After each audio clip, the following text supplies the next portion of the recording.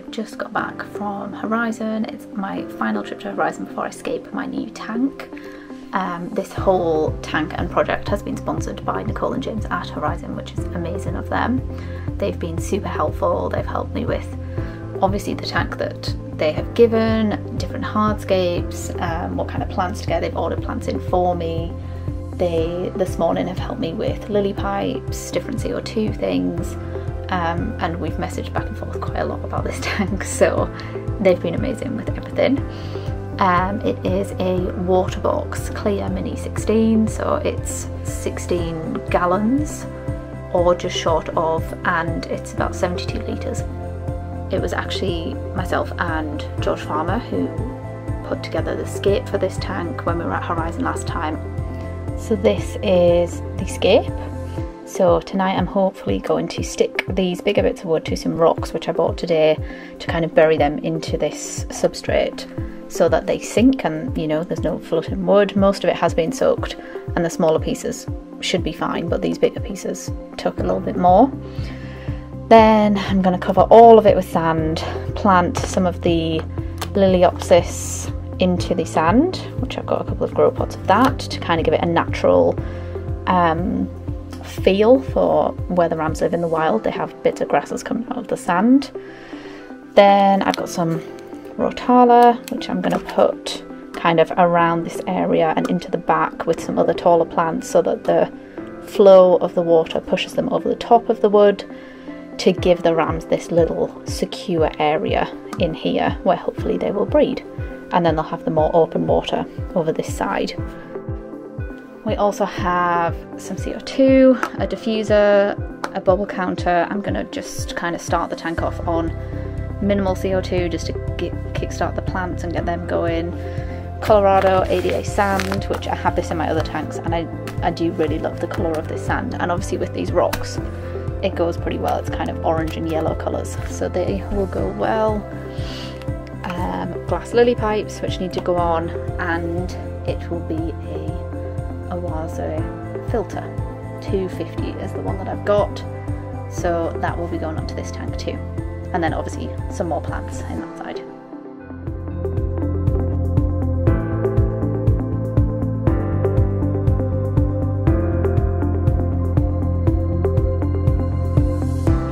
Plant prep, and I'm now just going to sprinkle some of the Tropica Nutrition capsules throughout all of this substrate. I've done this before in my other tanks, and it just gives the plants a better chance, gives them a bit of a boost, and it lasts for quite a long time. So I'm just going to do that. These are really hot.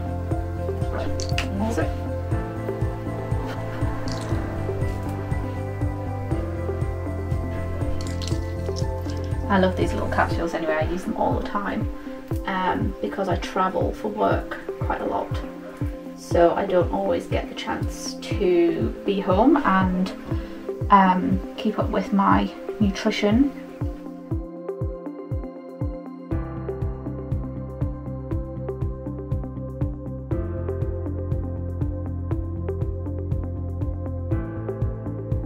So I've just finished putting all of the sand in to cover up the substrate. I've sprayed it all down because I'm going to plant into the sand. I'm not looking for a carpet of plants. I just want kind of random bunches of grass so that it looks a bit more natural.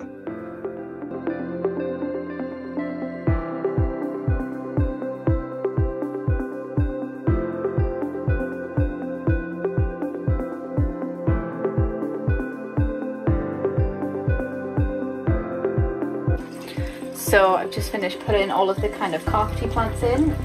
Like I said, I don't want a full carpet, I just want bits kind of dotted around. So I feel like I've got to the point where I need to put my taller plants in to get more of a feel for it. So I'm going to fill the tank pretty much to the top, put those taller plants in and see where there's some gaps or where I think some other plants will look good. I'm also just checking that my carpeting plants are not going to just float up out of the substrate.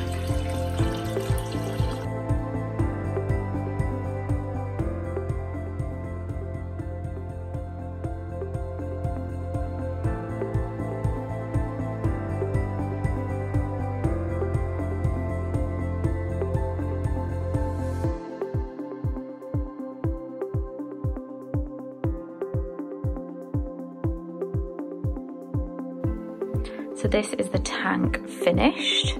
I've let it sit for a little bit. Obviously it's still covered in air bubbles, but this is it complete. So we've got Liliopsis in the bottom here in little clumps. I might add some more of this. I do have another pot, so I might add some more kind of throughout this back area.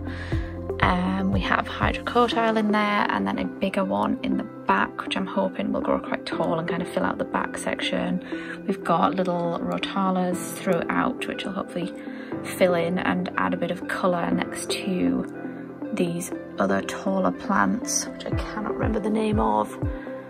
And then I grabbed obviously this moss, which I just spotted in one of the other tanks, and I really liked it, and I'm so glad I got it because there was little bits of glue that you could see on here where I'd stuck the wood together, so that has come in handy for that. So I've just dotted that throughout, and I might add some more of that later as well. So this tank obviously is going to have a bit of CO2. I've got that set up in the background. Just the Tropica kind of starter kits. I had some already from another tank that I used these on to kickstart, so I'm going to use that up. So my little CO2 diffuser is just going down there. You can actually hardly see it, it's kind of tucked in the back.